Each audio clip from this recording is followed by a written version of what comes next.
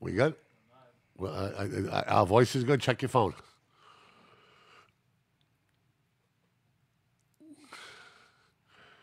Check 1 2. Check 1 2. That's it. Check 1 2. All right, we're good. All right. Bring us in. Hey, hey, hey. Welcome to the Really Charlie podcast. My guest today is the All-American from Fall River, All-American from the state. In my eyes, I love this dude. I love what he's all about. Mike Herren, my man. Thank you, Charlie. Thank you. Thank you. Long time ago, my friends. But let me tell you something. I'm a fan of what you do. You know, all those old school New Bedford cats you get on there and just how you have this niche, and I love it, you know? And the fact that you're on Spotify and you're on everything else gives it credit to how industrious you are, because we got this whole operation yet, and we can't find a way to get on them things. So congratulations. Welcome to the podcast family. But it's a little we're doing the podcast from my studio. Yeah. But, you know, sometimes like in college March Madness games, he's the home team today. So he's sitting in a big chair. We got the Really Charlie logo up there for him, and it's just a pleasure to have him in my studio. Pleasure to be here. Yeah. I definitely, loved watching you. He was probably a year or two after me in high school. Sure. But I definitely loved those games, and I didn't realize how blessed we were until later on. When it's gone. And when you're seeing the backup bleachers, when you guys were playing, you would never see the back of the bleachers. No, and you know it was a crazy time, and as a matter of fact, I'm still working on a YouTube project that I went through some shit over the last year that we had to put on the back burner, but we're slowly starting to accumulate the tapes again. Of course, my studio burnt down, the old one, but we're gonna have a vault of classic games from Eastern Massachusetts that we're gonna roll out there. I got the 2 New Bedford State Championship games. I got the 2 games versus Durfee that year. I got some New Bedford Super Bowl games. I got some Legion baseball games. I got a bunch of my games, and we're in the process of getting them from Brockton and more from New Bedford and some of these other schools. We have a few from Conley, a few from Stang, a few from Tabor, and we're going to encapsulate it. But it was a golden era of high school basketball because it was the last decade before the prep schools raided it. Yes. And ruined it. Yes. You know, when you were state champion back then, you were state champion. Mm-hmm. You know, now everybody knows, you know, the best 25 players are all in prep school. Yes. So, I mean, I don't want to knock any type of success, but it's certainly not, you know, the road that we had to go through. I mean, my senior year, we had to beat Newton South with Reggie Stewart, who passed away. He was a rookie of the year in that league. The following day, passed away of a heart attack. We played Madison Park, city champs, heralded team, top 10 team. We played them in the quarterfinals of the South. We played Brockton. Okay, this is before the Big Three, so they were suburban league champions. Okay, and Curtis Bostic was captain on the only team from Cincinnati that went to the Final Four. Okay, they had big time players. Cambridge, and then of course Travis Best in Springfield. So to beat 5 teams like that, you know, it truly tested the iron, you know. And the craziest thing is that when Travis was playing, even I think his junior year, people were already saying he's NBA material. Oh, yeah. They were already saying that. He had 70 points 2 games before we played him in the tournament. Yeah. And I'll never forget it. I'm going to tell you about the press conference, okay? We're doing this press conference, and, you know, obviously I'm getting a lot of attention. Yeah. Coach Karam's getting a lot of attention. Travis is getting a lot of attention because he's an All-American, top 10 ranked player in the country. He's coming off a 70-point game in the tournament, you know, and then, you know, and then they they made a big mistake. They didn't ask my man Johnny McDonald anything about him. Every question they asked him was about Travis. And my man, very politely, and if you know his manner and you know his way, he pushed the microphone aside. He said, I've answered all the questions about a sophomore that I'm going to answer to. I'm a senior. I paid my dues. Ask Mo Moses. Ask Orlando Vandross. Ask Jason Baptiste. I deserve my time there, and I'm going to let my talking do. I'm going to let my talking happen on the court tomorrow night. Exactly. And we all know that we found Travis best out early in the third quarter. Johnny had made 8 3-pointers in a row. I finished with 39. He finished with 35 points. So it was a great way to go out. Oh, and it's definitely a good. And being undefeated, too, because I predicted it. But that added to the stress. Winning it again, even though we were twice as good, was twice as hard. You know, because now you get that 47-game win streak. You can't, you're ranked in the top 10 in the country. You know, I ran my mouth off, said we're going to go undefeated. We did. We almost lost to New Bedford. I don't know what was going on in New Bedford, but they had us. They were beating us 33-6 with 4 minutes and 57 seconds to go in the game. You know, and the entire stadium was bleep you Herren. That's all that you heard. And why did that phrase or that chant travel? Because your brother got the same I'm thing. sure, yeah. A lot of things I got, my brother got. So, yeah, you know what I mean? A lot of things. Only his girls were a little better looking than mine. His photo shoots looked a little better than mine. But we all know that we had the je ne sais quoi. We were a different bunch. Yeah. In my brother's defense, my brother played with boys. I played with guys that were men. Yes. You know what I mean? It was much and then we were all good. We're all family. Yes. But, Lamar Stevens, king of Hillside Manor, Norby Martin, Columbia Street, John Murray, king of Chew Park, Chris Means, Anthony Court, Pat Malloy, U.S. rugby team, Judd McDonald from the famous McDonald legacy. You know, we were battle tested and we were ready to go. You know what I mean? And we were able to get it done. And I often about that game, right? It is the only time I've ever seen my father cheering at one of my basketball games. Wow. He had me young at 18. He was state rep. My mom was working at New England Telephone. She was in management. Young family, Chris, 4 or 5 years after me. And my father always prided himself on riding it out. Not getting too high because my father always said there's bigger fish to fry than this. Exactly. But that was the only time I've ever saw. He had a whistle that was like a cow whistle, right? A lot of fathers back in the day had that before you had a cell phone. If you wanted to find your kid, he'd just start whistling and we'd eventually hear him. All right.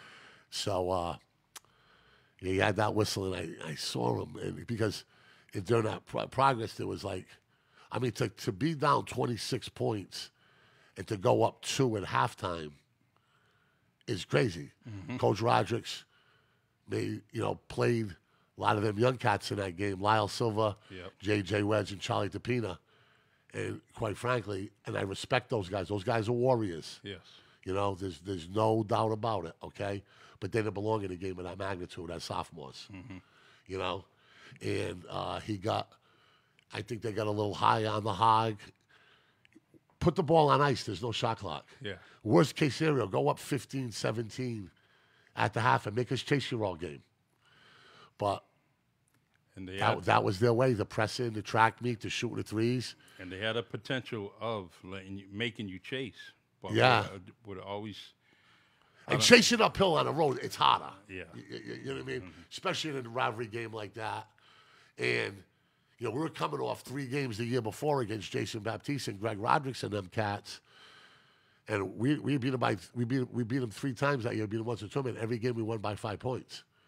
So while we were smashing everybody else in the state, like the wars were New Bedford. I always talked about. I said if New Bedford and Fall River were closer, where they were kind of like a metropolitan team. Similar to what they have. We got school choice, man. We can make it happen. Yeah. Give me the keys to New Bedford, our head coaching job. I'll have every good player from Somerset, Rochester, Wareham, They'll all be we'll all be there. They definitely would. We'll make Jerry Tarkanian blush. What do you think about that? I believe it. My man. I believe it. Your brother's coach. Yeah, he was. He's a good man. One of the amazing stats that I seen was your team's going 96. Yeah. Wins 100. What? In We lost 104 games. We lost 7. We lost 7 times. Who was the teams that you lost to? I know the teams we lost to. My freshman year, we lost to New Bedford twice and Brockton twice. Okay. My sophomore year, we lost to New Bedford once and Cambridge twice. My sophomore year, my junior year, we lost to Lexington. Lloyd Mumford and Sean Matthews, they were a D1 backcourt. One went to Villanova, one went to St. Bonaventure. We lost in the Brockton Christmas tournament. I remember those days. You know, and I got to, two of my good friends owned some successful restaurants. Their family owned successful restaurants. O'Gill's and Forever, Mesa 21 and 19 Prime, the Sousa family. Mm-hmm. And when I was at Durfee, the soccer team was ranked #1 in the country my freshman year. Okay, USA Today used to have the high school rankings every Tuesday. I'm sure there's some Whaler football cats out there that would remember that. Actually, that's the reason why I made that paper so popular in both cities, just because of the rankings. The high school rankings. And it was a great gimmick, but it was well done. And but the soccer team, like, they lost in the first round that year. In my year, they were ranked in the 20th in the country, #1 in the state all year. They lost in the first round again in overtime on a free goal. And it haunts these guys still. You know what I mean? Mm-hmm. And they says, fuck you, man. Don't tell me you never lost a game that you shouldn't have. I'm saying, I'm going to tell you something right now. We were so well drilled and well coached and focused and unselfish that we never lost to a Fiend. We never lost to a Barnstable. We never lost to a Hendricken or a team that was good but we should have beat. Yes. And that's a tremendous testimony to our program and the culture at that time. I think if New Bedford would have had a stronger culture in the 80s, I think you would have seen a lot of success. I'm not necessarily, I'm not sure if Marcus Will's teams were the best teams that I've seen at New Bedford. I could tell you that the best players in New Bedford wasn't always displayed on that court. Sure, and, yeah. You had Holy Family too, right? Yes. Yeah. And even then, that was actually a competition in itself, because there was a draw to go to Holy Family, and most likely the person, let me see, I forget the year that Flea came over to the high school. Maybe it might have been Flea was a freshman in 1985, because I was a freshman in 86. Yeah. But Flea didn't get the ball right away either. No, it didn't. Let's keep real. There was a phenom by the name of Johnny Sylvia. Johnny Sylvia. All right. Now, what do I like, a lot of people can talk on Johnny Sylvia, okay? I was the best player in my area. He was the best player in his area. Yeah. He had a legend. Nobody saw him because he wasn't messing with the buddies or the AAU. Yeah. You just heard about him. And then I played against him 1 year for OLOA. I'm like, okay, that's Johnny Sylvia. The strength in that kid was unbelievable. Sure. Now, would it have prorated? Was he physically developed as an 8th or 9th grader? I'm not so sure, okay? Yeah. He would have been a great player, but you never know. You know what I mean? Like, sometimes when you get a lot of success early, it's hard to handle. Yes, it is. You know what I mean? At Durfee, we wanted to be the first team to repeat. I was the ball boy in 1981 and 1982. Mm-hmm. I remember Bobby Duart, Sean Bedoin, Scott Fournier, the other Consatio, the redhead. That's Danny. Carlos Martin. Okay, who was the other guy? Scott, Todd Dostrice. Who was he? No, who was the other? It was Todd DeReese and. Who was the other guy that played with Carlos? That would be. Was it Mark Dias? Yeah, no, it was before Mark Dias. But I remember that team. And I'm not disrespecting those state championship teams in the Bedford at all. But they were a little undersized, even though Goodine was a monster. Marcus was Marcus, and the Clark brothers, their role players were unbelievable. Coach Rogers did a great job with them. And I'll tip my cap because they were back-to-back state champions. Yes. They weren't undefeated like we were, okay? But they were, and that's an incredible feat that nothing can take away from them. I just remember watching in 1986 that New Bedford team play Brockton, and Johnny Sylvia being a freshman, missing a couple of pull-up jumpers, but in that game with Odell Wilson, All-American at Penn State, 6'10", Cleveland Jackson, Reuben McGee, Johnny Dozier, Terry Dozier. We're talking about big-time talent. And they played that game at Durfee, and New Bedford was winning most of that game, and they would have won. And then there was the classic at UMass Dartmouth. Were you at that game when we played them at UMass Dartmouth? I wasn't at that game. Yeah. No. Well, funny story about that, right? Yep. The violence had an uptick. Durfee, New Bedford was always violent. Yes. Sometimes it was more violent, less violent, or sometimes it was less violent. There were stories about the lights getting pulled out, the riot at the old New Bedford High School in 1969, I believe, during the New Bedford game, the lights getting shut out at the Armory, the buses being stoned back and forth. Everybody's got a story. Yep. It was spilling out over into like the malls and Monday nights at Alhambras and the beaches, and so no school wanted to host it. Yeah. Taunton's like, no. Brockton's like, no. Massasoit's like, nah, this is your problem. So Brian Baptiste stepped up, and he did it. And that's the first time I remember where you couldn't enter. You had to enter the stadium. If you were New Bedford, you had to enter and go one way. And if you had to enter and go the next. And my Uncle Donald and his friend Peter, because my mother got him a bunch of tickets, but they ran out. They paid $100 a piece to go watch that game. Stevie Wynn started out on fire, okay? If there would have been a three-point line, and Stevie loves to talk about it. Every time I see him, he's going to be in my ear about it. And they were hammering us. They were up 15 points in the first half. And then I believe the class valedictorian, I'm not sure, Ian Baxter, I remember that name. who went to Brandeis. Yep. He ran in our huddle and started cussing out Coach Karam. Wow. And you know how they say, don't poke the bear. Yeah. And the rest is history. And you New Bedford cats know what I'm talking about. You know I'm not lying, all right?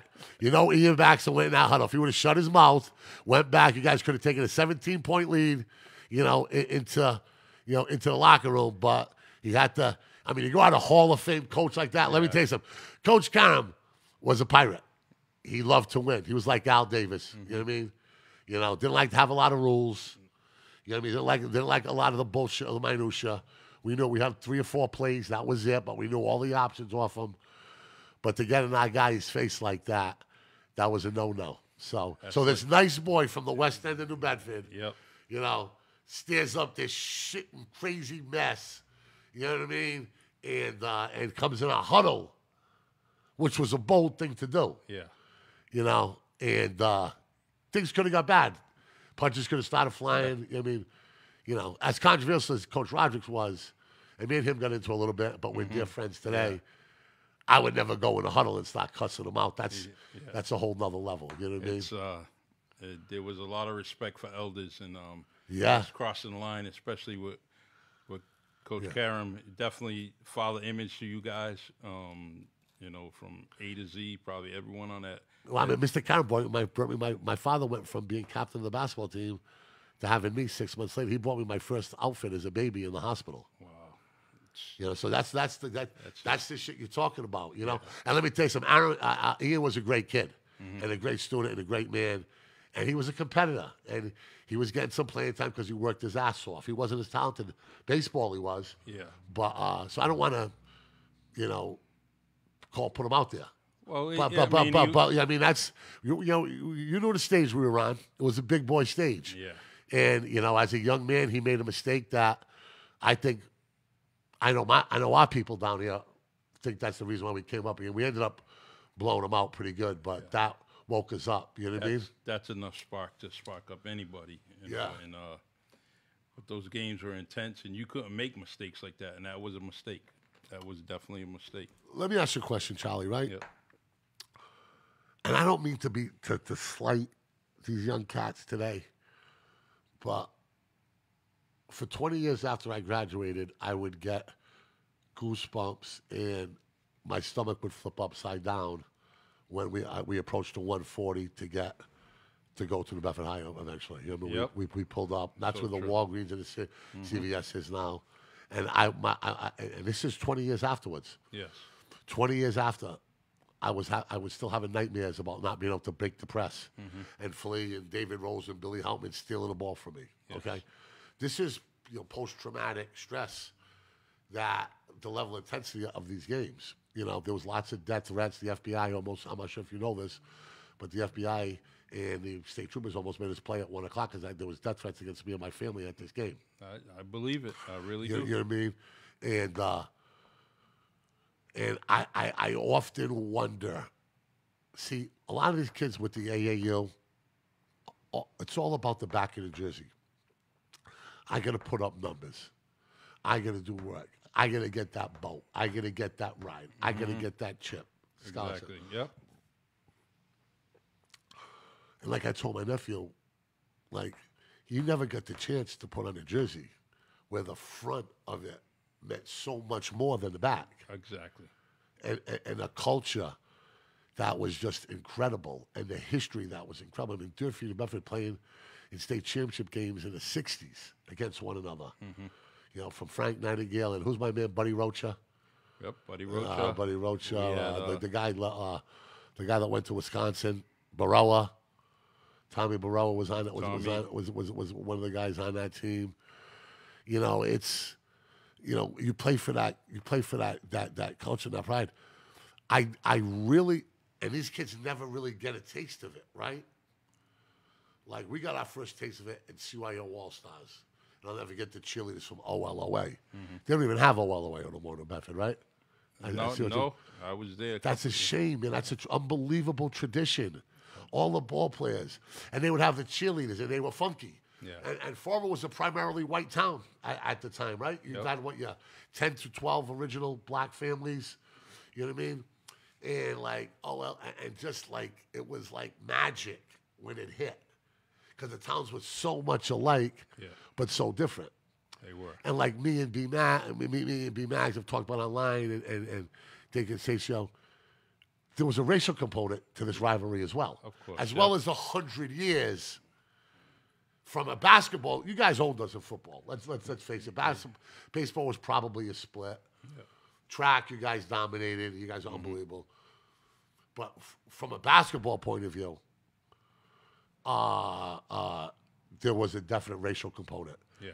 Both in the stands, which fueled it, and not as much with the players, but it was still there. Yeah, it was. The first time I ever had friends using racial epithets against one another was that game.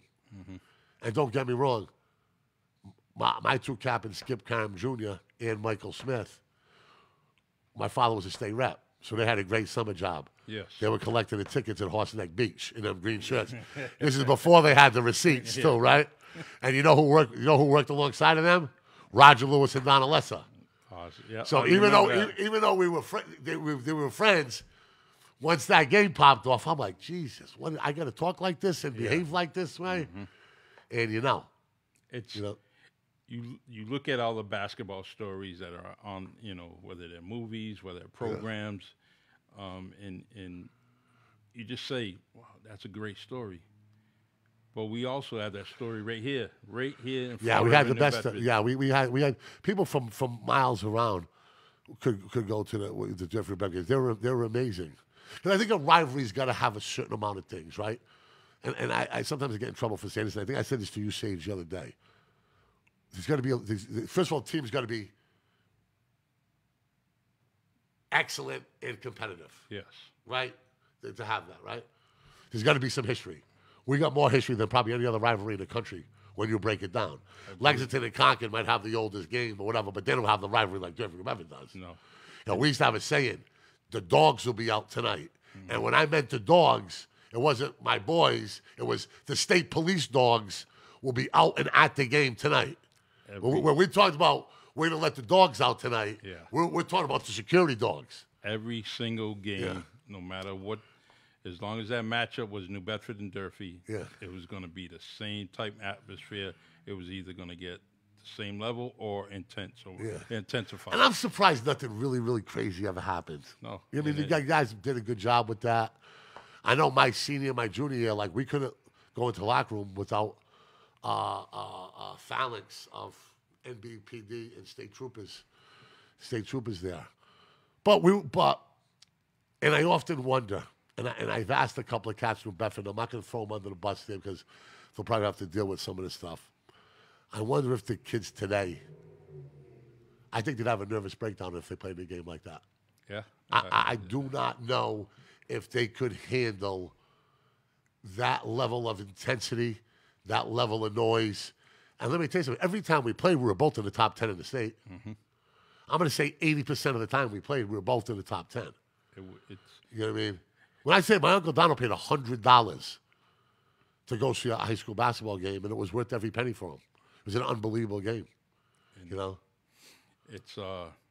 It's a rival that I've always been proud of, always been. I mean, I left Florida because I wanted to graduate from New Bedford High School. Sure. And that was, you know, I did my first couple of years down there in Fort Walton Beach, and then came up here.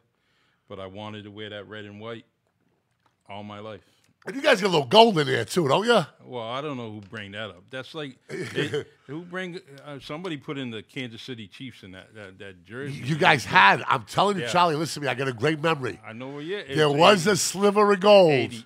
Let's ask our listeners right out there. Can we punch on that? Like, was there a sliver of yellow or gold in the New Bedford uniforms in the 80s? It was 80s. And I'll bet my life. 84, 85. I'll bet my life that there was one. They were very similar to the Kansas City Chiefs, and I don't know who put that in there, but I believe the athletic director was Dick Pont back then. Yeah, Dick Pont was an amazing guy, an amazing guy from the woman that the gym was named out of, and lots of history, you know. And we all played AU together, right? Well, Lamont Ashley, David Rose, Billy, me. Played for the Buddies, Flea, you know what I mean? Who put that team together? Jimmy Tavares. Okay, all right, yep, I remember. A man, let me tell you something, a man that, you know, has felt some great deal of public shame. Yes. When we reconnected and I brought him to the Hall of Fame with me, as New England Hall of Fame as my guest, me and my brother, because he was instrumental in getting us to where we need to be. He was the real reason why the talent level at that time was playing, you know. Yeah. Because there was the four New Bedford kids playing together in AAU.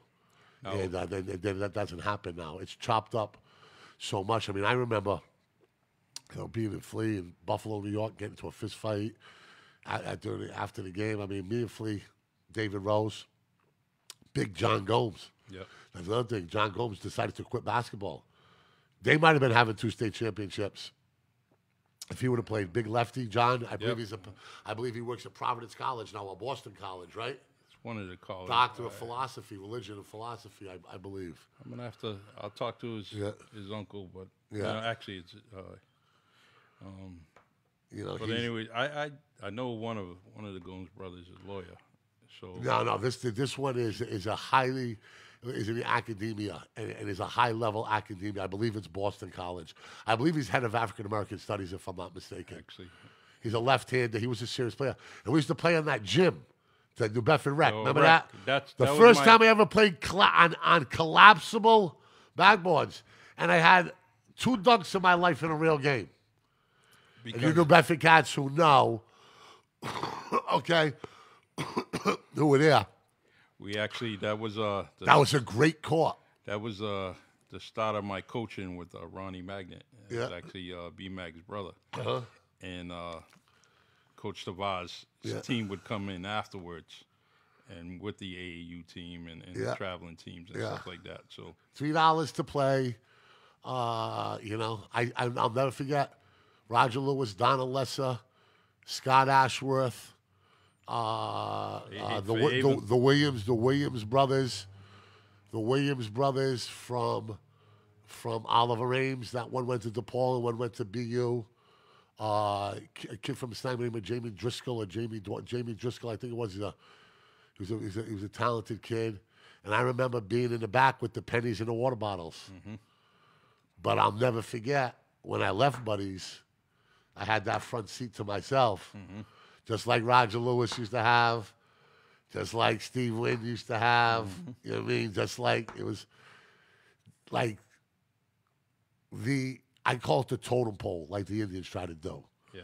And there's so much honor in moving your way up the totem pole amongst your peers, and them knowing that you deserve to be there. You know, and we did. Like let's talk like Jason Baptiste. Like what people don't realize about Jason, and he's an icon. And I think it's very unfair that people say that Johnny Sylvia was better. Johnny Sylvia played in 4 or 5 high school games, and I love Johnny. Yeah. You know what I mean? But Flea did it. You know, over a season. And let's be perfectly clear with you. Size discrimination happened to Doug Flutie and happened to him. Yeah. Okay? Yeah. And let me tell you some what some real people in New Bedford that they might not even know. After Johnny Sylvia, the ball wasn't going to Flea. It was going to Jamal Magnet. Okay? Yep. And you know what I mean? So Flea was, in my experience, in my memory, and it's pretty damn good. Yep. I think when they were around 15, I think Flea was the third on that depth chart. The third player on the depth chart. And then, because the game that he first started and made an impact was one of the greatest covers of Standard Times history, The Revenge of Jason. You remember it? Yes, I do. All right? That was Friday the 13th, February 1987. We were up by 15, 20 points. I finished with 39. I got clotheslined by Bill Gravel. Big Bill. Yeah. Who could play a little bit. Yeah, he had great instincts. He was heavy, but he had a high basketball IQ. Yeah. He had a high street IQ. He had a lot of high IQs, Billy. But he was a big, tough guy. Okay, people were scared of. And I had a high IQ. But I believe he was a left-hander, right? Yeah, and he clotheslined me going up for a layup. And I had a severe concussion, and I just couldn't get us to the finish line. I was a sophomore. But that was the last time I lost at New Bedford High. Wow. You know? And I think he collected some money because I think there was a bounty on me. Street legend says that Jimmy Estrella and a couple of those dudes, a couple of those passed the hat around the lunchroom. And I think there was like 500 or 600 in that. So Billy, I hope you had a good time on me that night. I see him every now and then. And that was the game which led to the revenge game, which was the South Sectional semifinals, which was at UMass Dartmouth that year too. Yep. So we got to play each other three times. It was almost destined, no matter what, that the bracket always led to. Somewhere down the line, we're going to see something in the South. And you always end up eliminating each other. And well, more so you guys against New Bedford than. I'm going to keep it real with you, right? Yeah. I looked at that bracket, and I didn't care where Brockton was. We had their number. I didn't care where anybody else was. I was hoping New Bedford was on the other side of our bracket. Yeah. The emotional stress and energy it took out of you and my family, you couldn't put a price tag on it, my man. No. It was very, very, it was doctors and clinicians and psychiatrists today would say it was an unhealthy environment. Okay? I think it was a defining environment where men became boys. Exactly. Right before their very eyes. And let's not forget, fuck the bond with your teammates. Yeah. We have a special bond today when we see one another. Exactly. I mean, all that stuff, all that different about for rah, rah, whoa, whoa, whoa, whoa, whoa. They forget about that kind of quick. Now, don't get me wrong. I got a rule. If I'm in New Bedford drinking, right?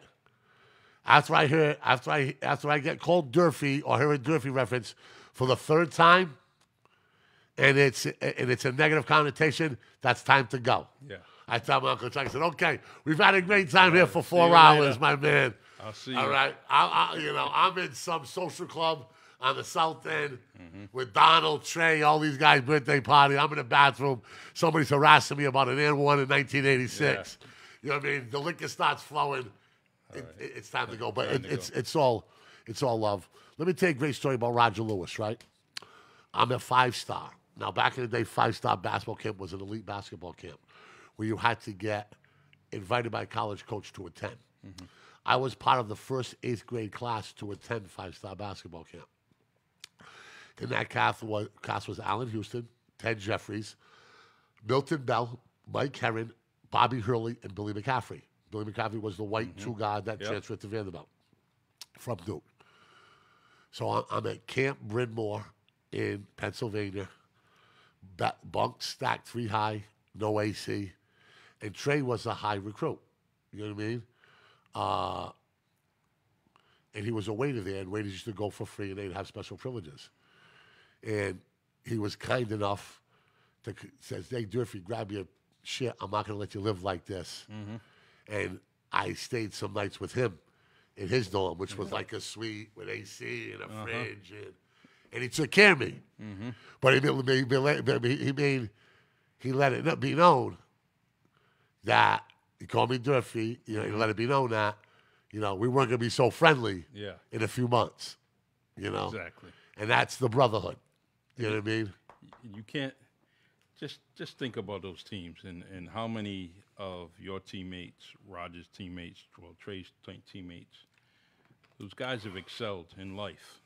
Bobby Duart and those guys, Brian O'Neill, and those guys from Durfee, Kenny Fiola, Kevin Whining, and those guys. Yeah, I mean it was the best of the best. I don't even remember having tryouts for Durfee basketball. The team was, everybody knew who the team was. Yeah. Like, nobody would even try to, try out and challenge. Like, the team was, already there.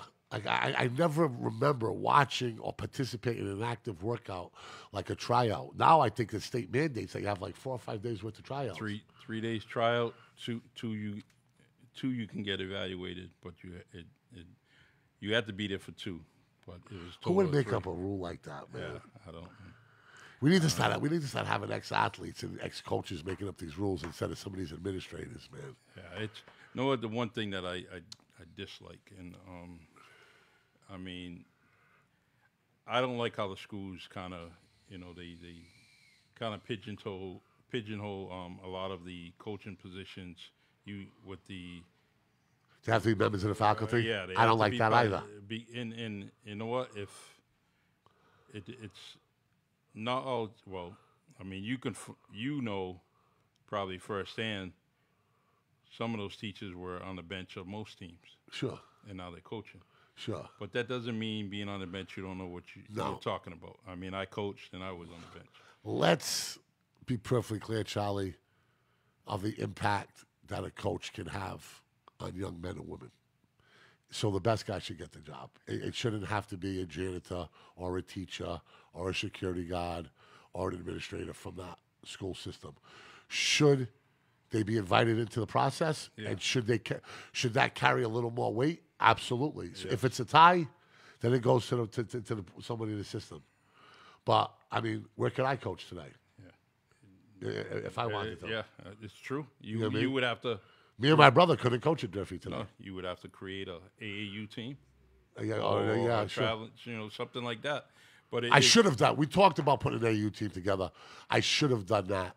But the money with the sneaker companies, it's hard to compete, man. Because people don't stay loyal. People don't stay loyal to like back in the day. And you see it in the NBA, like we were buddies, man, and we were fucking. Let's go play the Roxbury Titans and that New Bedford tournament. Yep. We'll play the South End Squires. Yep. We'll play the Cooper Comets. We'll play the Talisman. You know what I mean? We'll play the Roxbury Titans with Al. Yep. Come down in his convertible. I mean, let's do it. Let's go. You know what I mean? And we'll play Newton Cab. That's who we were. We were buddies, and we knew where we were from, and we were just as good, if not better, in that time frame. Yeah. Than those guys. What happens is the sneaker money comes in. Leo Papil comes back on the scene, and he swoops up the Titans, the Squires, and Comets, and now they're BABC. Yeah. Now you can't compete. No. You know what I mean? You can compete when there was 3 Boston teams. Yeah. You know what I mean? But when they build the super team, they start grabbing guys from here, there, and everywhere. That's tough. Yeah, But that was their industry. You can't flame it for a buck. You know, you know what the tragedy is about to say, to my knowledge, there are 2 Nike-sponsored teams, BABC and Expressions. And there were 2 Adidas-sponsored teams, the Players and the Rivals. Rivals were national champs. BABC's been national champ like 4 or 5 times. Okay? Those are the best kids from Massachusetts and pretty much southern New England, right? Mm-hmm. They fly all over the country. My nephew was on the road 36 out of 37 days in July and August one time. Noah Fernandez, Bryson Goodine, they're all, Chris is on the Adidas circuit, they're on the Nike circuit, right? Me, Tiffany, Shakira, we drive down to South Carolina. We had a blast to watch them. One's in Gaffney, one's in Spartanburg, right? You have all these players, right? And the best of them. And they don't play each other all year. Wow. They don't play each other all year because of the Nike and the Adidas thing. You know what I mean?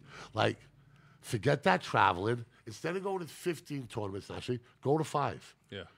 Go to UMass Boston, go to UMass Dartmouth, rotate them, and have those sneaker teams play each other. And the kids will get better, and the product will get better, and these kids aren't running around like indentured servants, spending their summers in 10th, 9th, 10th, and 11th grade, in some obscure gym at some obscure time with some obscure number on his back, calling his parents being homesick. Like these kids don't play one another. Back in the day, we played everybody. And it just makes a better quality teams or players coming out of the state. Because now it's just another bullshit AU game. Now you're playing against, okay, this is okay, now you're all state from Salem, I'm all state from Durfee. Let's find out who's better. Mm-hmm. Let's go at it. The intimacy breeds the competition. Exactly. You know what I mean? And you don't get them. These kids don't fly by and not play one another. My brother played for the 4th-ranked AU team in the country, the Rivals. That's the dude that got indicted. Mm-hmm. The dude who ran that team. He was a part of the payola that Arizona and Kansas and all that was involved in, right? Yes. They didn't play one another. You know what I mean? For 2 years. Like, that's insane. It is. It is. You know what I mean? Like, you're traveling all over the world, all over the country to get guys. You got competition right in your backyard. And I actually hate how they sell this state short all the time. Yeah. But we're all spread all over the place. The kids are all over the place. Yeah, and there's a lot of half-ass AAU teams that aren't AAU teams as well. But, like, these kids are always playing for what's next, right? Like, I used the kid Terrence Clark, God rest his soul, right? Mm-hmm. The kid from Boston who passed away. Goes to school, goes to a prep school, goes to another prep school that's better, jumps ahead a year to go to Kentucky early, leaves Kentucky after 1 year. Stop and smell the roses. Yeah. Play with your friends. The purest, the greatest. Listen to me. I got more trophies than anybody you know. Okay? Yeah. I was Gatorade player in New England as a junior and a senior. I was playing. There's only been 3 people that have been Mass Player of the Year 2 years in a row, and All-State 3 years in a row. It was me, my brother, and Pat Ewing. Yes. Okay? Billy Curley would have done it, but he broke his leg his junior year. Okay? So he wasn't able to do that. There's a couple other stories like that. And I don't know if it's been done since, but this is what I was told then. Okay? Play with your people for as long as you can, because it becomes a job, and and it's not nearly as enjoyable once you make that step up. Because again, now it's not about what's on the front of the jersey anymore. Mm-hmm. It becomes what's on the back of the jersey. Exactly. And what you do in front of college coaches, and what you do on the Nike Elite Tour, and what you do on the Gauntlet at ESPN, and what you did against this team and that team, and all of it. You know what I mean? It stops being about that. But the real treasure of high school sports is it is the last time you'll be able to play high school sports at its purest form. I always say that you only get high school once. Oh yeah. And there's so much, and that so many people don't realize it until later. How many of your high school teammates or classmates have you seen? Oh, there's a few that you haven't seen ever, since 1989, and you haven't seen them since you left Durfee. Yeah. And you don't miss a beat, though, when you get together. My man Jason Carrell came up to visit me the other day. You added Jason Carrell in New Bedford. Yes. That was a dear friend of mine. Okay. I remember him. I spent a good part of the day he died at the hospital with, the day before he died, and he played with buddies, and his dad was a good guy. Yes. His dad used to open that gym for us. Tall, skinny kid. Yeah, well, he got big. He got a little heavy. Yeah. But he had $1 million mouth, Jay. You know what I mean? He was a character's character. And, like, playing with those guys and Buddy, like, with 6th and 7th grade, Tommy Clark, DJ Gamache, Jason Baptiste, David Rose, Billy Heltman, John Gomes, Jason Jacobson, Mark Gaffney, Andrew Simpson, myself, we were tight, and when I tell you, we played anybody, and we were taking it home. We were winning a lot more than we were losing. And why shouldn't you? With that team, why shouldn't you play everybody? Yeah. I wanted to ask you a question. Sure. Actually, before I ask, you want to share the story about Mark Bach? Yeah, I love Mark Bach, yeah. All right. He better not warm me up again, though, or we're going to have a problem.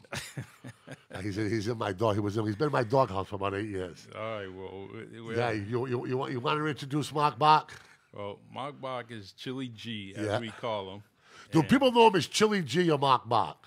See, it all depends. I mean, because Donald busted my balls about spelling his name wrong.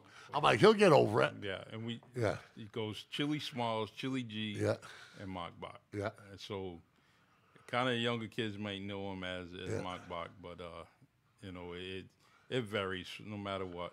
It even varies with me. I call him Mark. Yeah. And then occasionally I say, hey, Chili. You busy? You want a coffee? Whatever. Yeah. So, tell us a story about his conversation. It started with me, right? Now, if you know Mark Bach, he is a dynamic personality,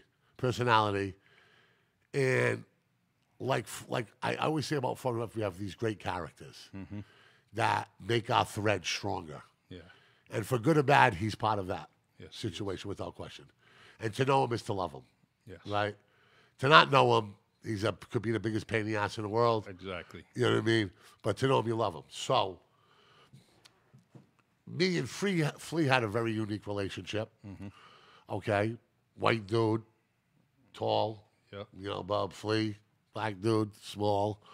Played a lot of basketball together. Flea and him had a very unique relationship. Yes, they did. Very unique. So to understand the story, you have to understand the context of me and Flea's relationship, Flea and Mark Bach's relationship, Flea's relationship with my family, Mark Bach's access to my family through his relationship through three, Mark Bach being a complete pain in the ass, me having to tell him to shut up and trying to deal with him, and then he moves on to my brother and my mother and my father. Yes. Right? So, Mr. Bach, okay, in all your dignity and glory, he was a super fan for Flea and a super fan for New Bedford High. And he was omnipresent, picking Flea up to go on an AU tournament. Yo, Herren, you think you're going to get another MVP trophy. Flea told me about last tournament. I said, but the MVP's all sold up in Albany right now for my boy Flea. So you get ready to have that honorable mention trophy come on. You better come home with that championship trophy too. And why don't you let Flea take one of them championship trophies home, huh? Why do you keep him? I said, because I do it, because I get the 40 points and 35 rebounds. That's why the trophy comes with me, right, Flea? And we crack up and we laugh. But you know how we talk, right? Yeah. So am I on the money? Yeah, on the money. I'm on the money, right? So now Mark Bach. So to have that thing in Bedford where they warm you up, right? They smack you. And I'm a firm believer that grown men shouldn't put their hands on. And I've been in 1,000 street fights, and I can handle myself. Yes. All those dudes will tell you that from the Bedford. But I don't like to put your hands on people. Yeah. So I don't know what this warming up thing was, right? Yeah. So like the third time he smacked me that night, I said to him, listen, we're going to have a problem. We're going to have a fucking serious problem if you smack me again. Yes. I didn't know it. Now I know it. I don't laugh about it right now, but now I understand it. Then it was not explained to me. I thought that I was an outsider. He looked at me as a potential victim, you know, and it didn't. He was doing it probably through love. But as a 16-year-old, 18-year-old guy, it gets old, right? Yes. So he used to call me up, and the conversation was legendary. And some of those dudes from the West End have it on tape. I know Ryan Saucier told me that he listened to it. I know the Walsh family told me they used to listen to it. Yep. There are tapes flying around out there. So he would call me, but you got to understand with me, Charlie, I grew up so cultured and so fast in front of everybody's eyes in that basketball court that the mock fascinated me my first 2 years. Yeah. But it was a pain in the ass. Later on. Yep. I get it. Do you want to see where I'm coming from? Yep. Like I wasn't caught up in the circus. Yeah. As a young man, the circus is fun. That's what it's about. The cheerleaders, with the girls from Bedford High, Al Hammers on Monday nights, sneaking in the mills, pick girls up, dropping flea off. You know what I mean? All this, like, those guys used to sleep at my house. We used to party. We used to have a blast. So Mark's wearing on me a little bit, right? But I love him because I know how much they love him. Yep. And I know how funny he is. So the phone calls with me, he started calling me up in 8th grade, right? Wow. So, you're bad, man. But Jason Baptiste tells me, he tells me the work you put in with that Jimmy Tavares. He tells me about the work you guys put in there. I know, I see. But you know that flea's the one, right? You know that flea makes you go, that without, that's his thing. Mm-hmm. He gets old. Yeah. Then he's a bright guy too, like people, like he's not a dummy. Mm-hmm. Especially when he knows and cares about you and is locked into you. You know what I mean? So, flea's the one. So he knows that flea's the one that make you go, you got no left hand. You can't break pressure. Flea makes it easy for you. So by my senior year, I've had enough of Mark, right? Yeah. So I used to say, Where's your mom at? Flea said your mother made your mom, God rest my mother's soul, made a great breakfast. She's a nice woman. So if you want to talk to my mother, Mark, here you go. And I'd hand the phone to my mother. Yep. And she'd be like, hey, Mark, how are you? And she'd be looking at me like this, goes, Miss Herren, I heard you're a nice lady. My boy James Baptiste said you're a nice lady, said you're good to him. They like spending time in your house. He goes, and your boy Mike is a bad man. He's a bad man, but he ain't as good as Jason Baptiste. I'm sorry, Miss Herren. It's going to be a bad night for you. You might want to stay. You might want to stay in Forever that night because I don't know, these guys, these street dudes, they don't like Mike down here, man. And my boy Jason says you're good people, so you guys might want to stay down here because there's nothing you can do because it's going to be Whalers, it's going to be Jason Baptiste all day. So my mom would be like, oh, yeah, it's a nice rivalry, blah, blah, blah. So then finally she gets hip to this shit, right? Yep. So she starts, blah, blah, blah. My father's grabbing the phone from my mother. You know what I mean? My brother's running upstairs to the room. Now he gets on the phone. Fuck you, Mark. You buster, blah, blah, blah, blah. So him and Chris had legendary battles. Yep. Now, Chris is in 5th grade. Mm-hmm. At 4th to 5th grade, at the time these phone calls stop. And I used to put him on speakerphone. All my teammates would listen to it, right? I know he'd be on speakerphone with Flea and Billy and all those guys. Stevie in the background. So now it'd be Chris and my brother. Wow. You a bad man? You a bad man, little Herren? I know. They tell me. I see you shooting halftime. You're a bad man. He said, but you ain't never going to be Jason Baptiste, man. Unbelievable. You ain't never going to be. Miss Herren, I heard you're a nice lady. And I do not wish you any ill will. And I respect the film I do, but New Bedford ain't safe for no Herrens tonight. It's going to be Jason. It's going to be return to Jason. Blah, blah, blah. He was like Boondini Brown. Mm-hmm. Was to Ali what he was to Flea. He's Flea's hype man. And he was an ultimate character. So we got to the point where he pissed me off because he smacked me on the shoulder. Then I was outgrowing. Like I used to get, the nonsense of it is fun. Yeah. Competing over the girls, seeing each other, everybody flexing. What are you going to do? What are you going to do? Because like Marcus Sherman said, we were your average white boy team. Yep. We try to beat you, then we try to beat you by 40, then we're looking to steal your girl, and then if we're going to get down the parking lot, we can do that too. Mm-hmm. So Marcus Sherman is living in USC with all these dudes from New Bedford and friends with all these UCLA guys, and they're like, how come you guys can't beat them white boys out there? They're not your average. It's not what you see. Yeah. You know what I mean? They got a huge program, huge culture. and that's the funny. So, but as a senior, I was just trying to get to the finish line, man. Yeah. I didn't have any time for any of that nonsense. I wasn't chasing girls. I had enough. You know what I mean? I wasn't chasing Alhambras. I wasn't looking to be at the North Dartmouth Mall flexing in my varsity coat. There was a bigger picture. There was a bigger picture to do there. You couldn't get caught up in that nonsense because it gets distracted. Yeah. And I love the nonsense. But Mark was part of the nonsense, but a special part of it. I don't mean to demean this. Yeah. It was one of the great things that made the rivalry unbelievable was that stuff. So I kind of handed him off because I would never say, F you, don't ever call me again and hang up on him. Yeah. Okay? First of all, because that would probably trigger him to call me 10 times as more. But I would never do that to him because I knew the type of character that he was. So I kind of pawned him off on my brother, and I'm sorry, and my mother, and I'm definitely sorry. So my mother and my brother and my cousin Sarah would take turns going at it with Mark. Like if we knew the phone was ringing, nobody would have the balls to call my house 9 o'clock, 9:30 at night, not even Durfee or Bevington, because what are you going to say to me that could possibly captivate my interest? My mother's going to sleep worried about the game. My father's acting like he isn't, but he's worried about the game. My brother's going to sleep thinking about him playing in that game someday, and I don't want to talk to anybody unless you're a teammate of mine. Exactly. You know what I mean? And we know it was Mark. How many times I fucking tell you blah, blah, blah, blah, blah? No, let me talk to you, bro. Your mom's a nice lady, Mike. Don't hang up, Mike. Don't hang up, Mike. Don't. You know, it's going to be about Jason all day. Blah, and I would hang the phone. I would give the phone to my mother and my brother, and they used to talk to him. They talked to him for a whole year and a half. You know what I mean?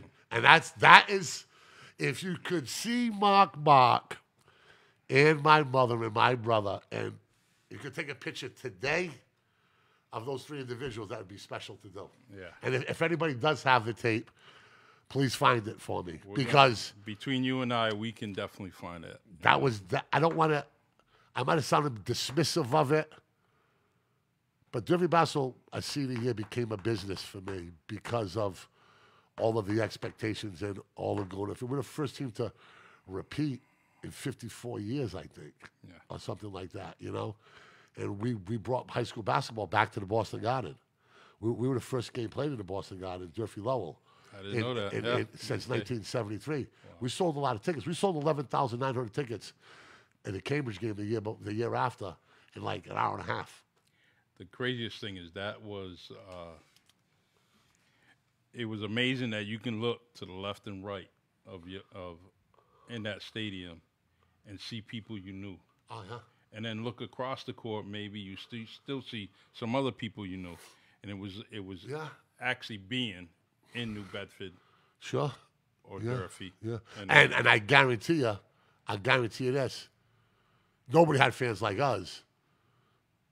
But I would say our fans for basketball we never played a road game.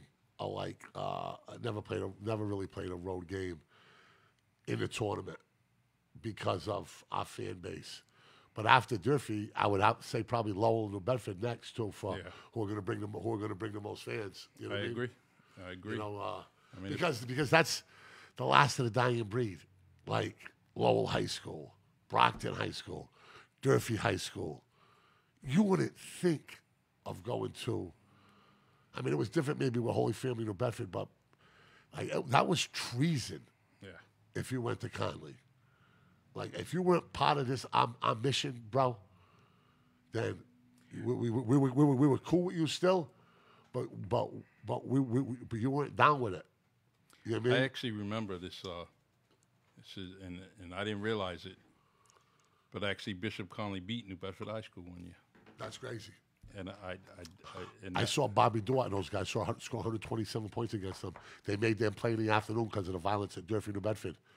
In 1983, they played Conley at like noontime on a Saturday because of the violence at the Durfee game the week before. Wow.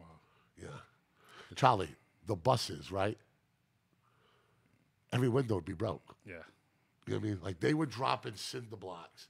And now see me, like, talking about me playing for 4 years. That's a long time. Trey didn't play varsity for 4 years. I don't think Bobby played. I played for 4 years. Wars. My first New Bedford game, I played against them. We beat them in their Christmas tournament in 1986. They were #1 ranked team in the state. We beat them 52-49. That was my second game of varsity. Wow.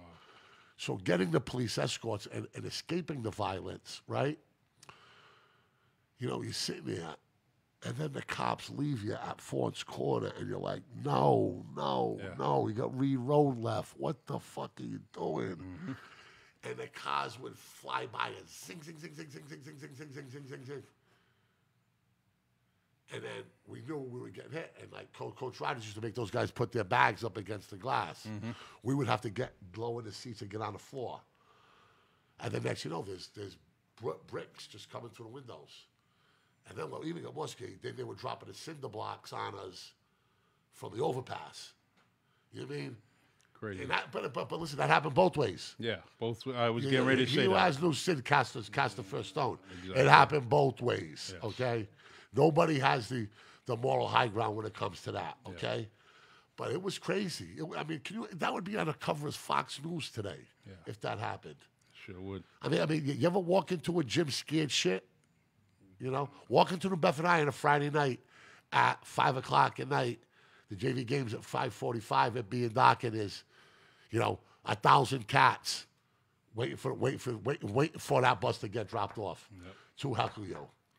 The same thing when you came up to Durfee, you had that same kind of. Go. I talked to guys. You go around that rotary, you know it's all business. You know, it's great. Now, do you remember the Armory? Yes, I do. Yeah. The Bank Street. Yeah, that was a crazy place. My father said they used to heat up pennies and paper clips and drop them on you and stuff. But yeah, it's a great rivalry. It's a great story. But I think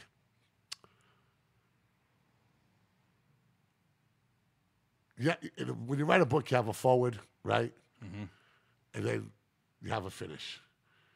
And it's like when you play against it was like two very strong families who knew each other but hated one another, but respected them a little bit.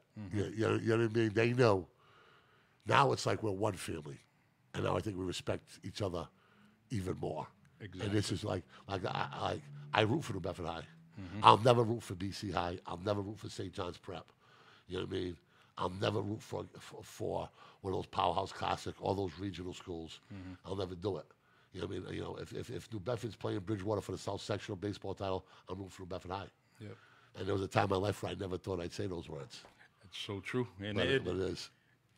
I mean, you're a great example. Your friends, our friends, mutual friends. It's a perfect example of how, that rivalry produced some great friendships. Unbelievable friendships, yeah. And yeah. I came home for Thanksgiving one day, Charlie, and these guys are like hanging out in the bleachers together, like before the game. Yeah. And I'm like, what is going on here, bro? You know what I mean? The mayor's shaking.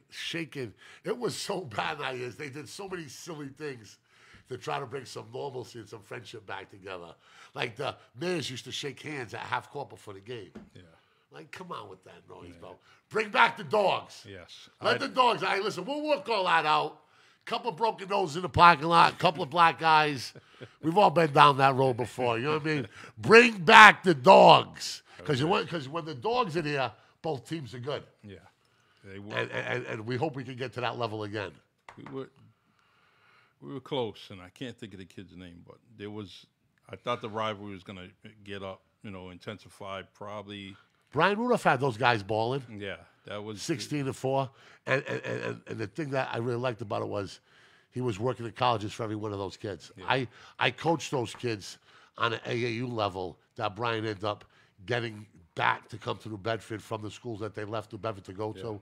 Trey and all those guys and Elijah, you know what I'm talking about, right? And he did a great job with them. Yeah, because he was their mentor. Yeah, believe it or not. Sure, yeah. He was that mentor that they looked. He was playing the game. He was one of their own. He was a Division I scholarship player. And in a perfect world, that's how it should be. I think Whalers should coach Whalers, and I think Hilltoppers should coach Hilltoppers. I agree. Do we still have time here? Yeah, we got a little bit of time left. All right. He's got a day. He's Friday. We got about 5-10 minutes, right? Okay. Yeah. Let's I want to ask you this question about a friend of ours. Sure. And I like this guy. I admire him. Yeah. If he was my coach, I definitely would run through a wall for him, only because his intensity is you would have to match that intensity. Sure. And he was a coach. He was a coach at Bishop Conley. Billy Shea. And it's Billy Shea. Yeah. How would you, you know, I love the guy. Billy Shea's the closest thing to a Hilltopper that ain't one. All right. Billy Shea has his ghetto pass from the Durfee Hall of Fame. Billy Shea can kick it with the best of Hilltoppers anywhere in this city. Right, Bertie? He can hang with us anytime, anywhere he wants. I love the man. Billy was very, very good to me as a young boy and as a growing man, as like a 16 to 22-year-old man. Mm-hmm. You know, he's very intelligent. He got me into the talk radio game. You know that, right? No, I didn't know that. His brother Okay. was in the Air Force, and then he went to be a cop in Newport and didn't like it. So he went to some job retraining, and he went to be a sportscaster at New England School of Broadcasting. He was looking for a partner. He goes, Hurricane's coming home from school, man. Wow. You go see my boy Hurricane. That'll be perfect. So Awesome. the influence that Billy's made on me, I wouldn't have this microphone in front of me if it wasn't Billy Shea. But Love he's it.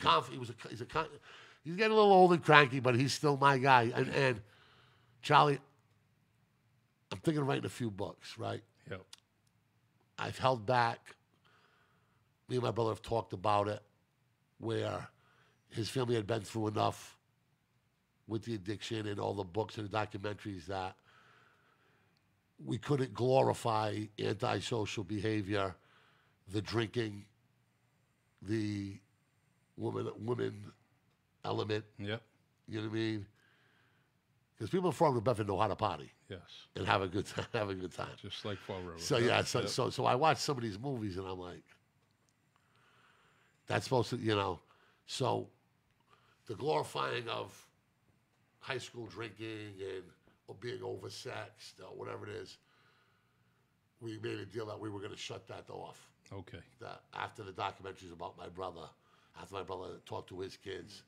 But now my brother's kids are grown for the most part. Yes. And Drew doesn't remember that life. He only remembers one life. So I've been revisiting it, you know. And I want to write a small book about sometimes the best games and most important games in your life is when nobody's in the gym. Yes. Okay? And Billy Shea took part of a game that we ended up winning the adult summer league in Fall River. When I had a monster game, he made a 27-foot, 30-foot three-pointer to win the game. And a lot of teams passed on him in the adult summer league that probably shouldn't have. Yes. And we scooped him up. So it was sweet redemption. You asked Billy about the time we shocked the world at the Bank Street Armory. I will. But there's a lot of those little games that Billy was around or involved in. Mm-hmm. You know what I mean? And that's the true pleasure of sport. When you get down to its core, so you know, I played in a sold-out Boston Garden, and that was the reason why it sold out at 16. Mm-hmm. So it's tough to get to that kind of mountain. It's going to be a long time before a kid from the Fall River Bedford gets to that mountain again. That's so true. You know what I mean? And that's real talk. So when I talk about taking pleasure, I had been to the top of the mountain. You know, high school basketball was banned. I mean, we were selling so many tickets that it made sense for them to put us back in the garden. You know what I mean? And we drove that engine. The Boston Globe came out right out and said it. And I drove that team in that industry at that time. I was probably the most publicized high school athlete. Arguably, I think even more than my brother was. Like the Standard Times. I mean, some of the best articles written about me was written by Dick White and Buddy Thomas. Mm-hmm. They used to cover Durfee. They don't anymore. You know what I mean? It was, you know, but it was a ride. But I had been to the top of the mountain. But when you peel it all away, the love of the game and the joy of the game and playing with your friends and people that are important to you, sometimes the best games are when nobody's watching. And that's true. Everybody has a game in the Bedford and Monty's Park where they came up and they outplayed somebody that was 2 years old that nobody was expecting them to. Yes. And their life changed that day. And their respect level changed that day. Mm-hmm. We all have them great stories, and that's such a part of it, you know. Enjoy the journey. Don't bounce around. Don't want it too much. Let it come. Feel the pain of the losses. Feel the pain. Enjoy the victory. You know, do it all. You know, and because I'm gonna tell you something right now. My last state championship game. This is a true story, and I'd like to have a good time. I was home sleeping at midnight. I was so tired. Yeah. Mr. Cam actually screamed at me and Johnny saying, "Look at that! Everybody's partying in the back. Everybody's going crazy. You guys are usually leading this circus. What the fuck is wrong with you guys?" I said, "Coach, we're tired, man." And I walked into my house. My parents never had a party. There was 300 people in my house. They're like, "What are you doing?" I said, "Listen, man, I'm going home to bed. This ride took everything I had." Thank God we won, or else nobody'd be talking about it, and I'd have nothing to show for it. Well, you would have had the year before, though. Yeah, but everybody's got one of them, Charlie. Okay, all right. Nobody's got the back-to-back. You know what I'm saying? Right. Undefeated. You know what I mean? Like there's levels to this shit. You know what I mean? And with due respect to everybody out there's been a state championship. We got 2, and we have 49 wins consecutively. So, like they say back in the day, bust that, right? Yes, bust. How's it do? I am so. I'm so happy that you were here. Yeah. On this podcast. Sure. Because hearing these stories from you has a lot of credibility. Because guess what, you experienced it. Sure. And I hope you do write a book. And I hope it's a book about life and basketball. Sure. Yeah. You definitely have you have that combination right there. Great stories. There's too many stories out there that are similar to yours, but they're not better than your story. Sure. And I hope that you and your family get these archives together, definitely put it together. Sure. And put it out there because your nephew deserves to see that. Yeah. Everyone after him deserves to see that. And, hey, I love the Herren family. Thank you. I love you too, Charlie, man. It was a pleasure, man. I love it. Remember, folks, it's about what's on the front of the jersey, not the back of it. As long as you keep that into its proper context, and as long as it stays that way for you, once it starts changing, take a look in the mirror and get yourself back. But you're the best, man. You too. Really, Charlie. How about this? From Podcast City Studios, man. We got your logo up there, man. I love it. I love it. You are welcome here whenever you want. If you have a show where you want multiple guests, okay, this is yours, free of charge. Thank you. That's what I'll do for you. Strong hands and big hands. Listen to me. Actually, I got little hands for a big guy, you know, Charlie. My hands are frostbitten. Check them out, brother. I got little hands for a big dude. Everybody thinks, look, you got some. I got it. So. Thank you for your service as being a police officer for so long and a mentor to so many and an example for some. You look great, you know, as you head into retirement. You shook up New Bedford politically. I thought that was absolutely hysterical, and I was rooting for you every step of the way. And all these guys doing these podcasts and like that, remember, working together is much more helpful than working apart. We're going to talk about that at a later date, but thank you for coming, brother. Thank you. Thank you. Sign off. All right. For Really Charlie. Hey. Hey. This was definitely one of my favorites. I'm so happy to be here at the Podcast City. I want you all to really appreciate the stories that you heard today from Mike. You got to cherish these moments. You got to hear these stories, pass them on. And actually cherish those high school years that some it's of an you oral history, man, of the greatest high school basketball rivalry New England's ever seen. And we're missing that. We're missing those folk stories, you know, from the down, you know, the homegrown people like Mike and myself. So and that's why I love your podcast, because it's all about homegrown people, brother. Yeah. And we are one for New Bedford, that's for sure. Well. It's Friday night, baby. I'm going to Providence, Charlie. Yes, I haven't been out in a long time. You got bail money? I'll go get you. Thank you, my man. Thank you. Peace. Peace. God bless. Bernie!